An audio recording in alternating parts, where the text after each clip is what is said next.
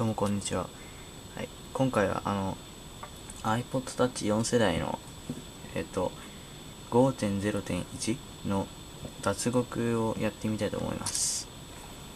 ではまず、使用するソフトはこれですね。と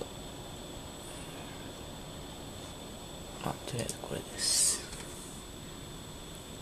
で、この画面になったらiPod Touch を TFU モードにします。この時 USB を挿しておいてください。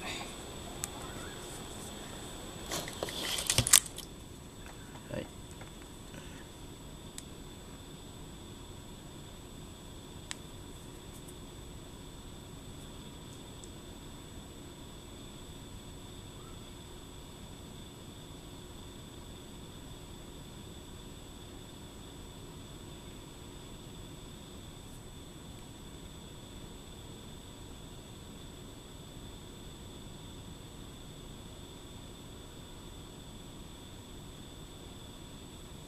電源切れました。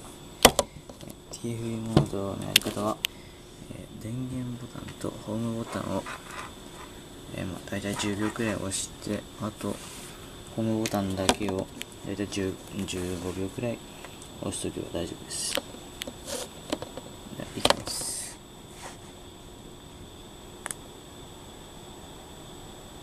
この後すぐ Apple マークが消えます。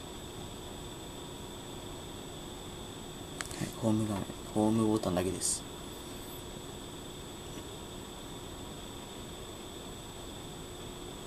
はい、TFU モードに入りました。はい、このパソコン上ではこんな感じです。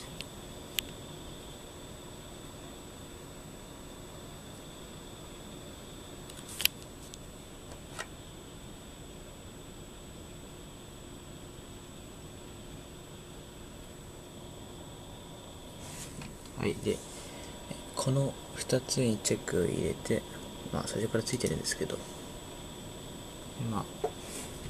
iPod Touch こんな感じです。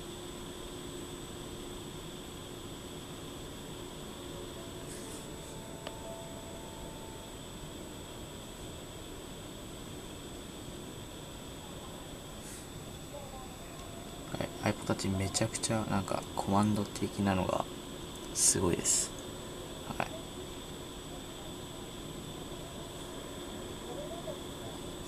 パソコン上での操作も終わりました。あとは iPod Touch が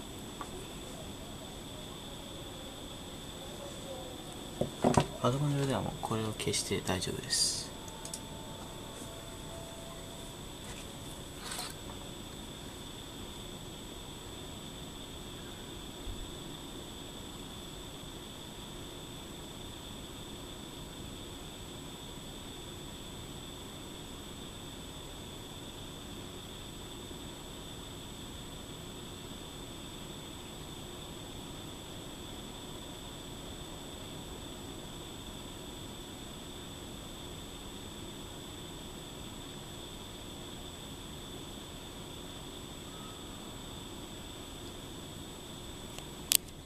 とりあえずこれで脱獄は終わりなんですけど、はい。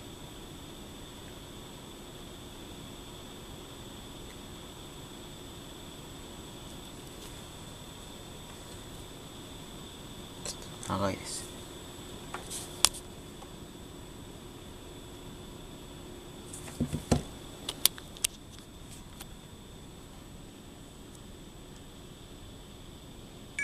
来ました。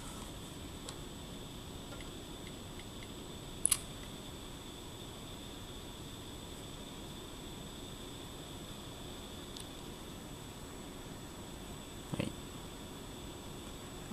おいです。